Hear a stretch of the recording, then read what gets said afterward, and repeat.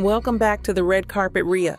Today we're diving into some juicy drama between Rick Ross and Bobby Shmurda. Things have heated up in the hip-hop world, and we've got all the details right here. If you're into music industry feuds and want to stay up to date with the latest news, hit that subscribe button and let's get into it.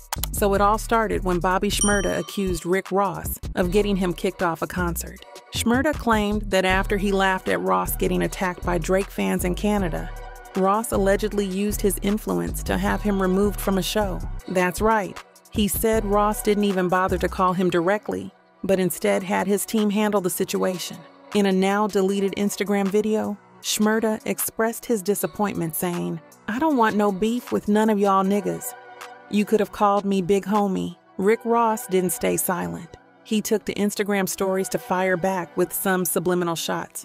First, he flaunted his Luke Belaire rose and custom Rap Snacks chips, saying, "Whenever you see someone confused or talking nonsense, say, 'Shut up and enjoy your glass of Luke Belaire.'"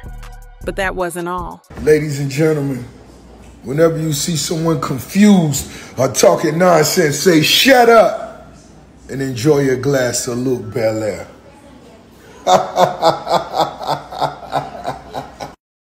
Rose followed up with a close-up of his Louis Vuitton cowboy boots and hat, saying, "If you're gonna kick some bullshit, at least have on a $12,000 pair of these boots." He even added, "If we kicking bullshit, it's gotta be expensive. $20,000 pair of Louis Vuitton boots."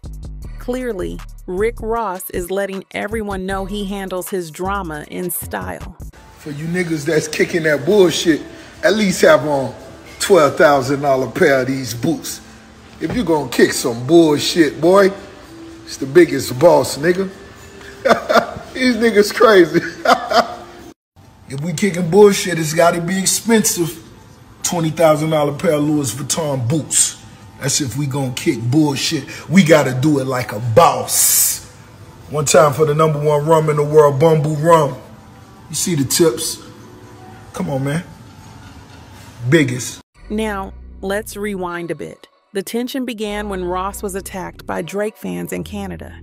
Shmurda reacted by laughing at the footage and claimed he would have handled the situation differently. His reaction didn't sit well with Ross, and that's where the drama started. Shmurda's laughter at Ross's misfortune didn't go over well, and it seems like it might have led to the alleged backstage politics. So that's the scoop on the latest hip-hop feud between Rick Ross and Bobby Shmurda. It's always fascinating to see how personal and professional relationships can play out in the public eye. What do you think about this situation?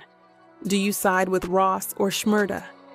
Let us know in the comments below. And don't forget to like, share, and subscribe for more exclusive content from the Red Carpet Re-Up. Thanks for watching, and we'll catch you next time.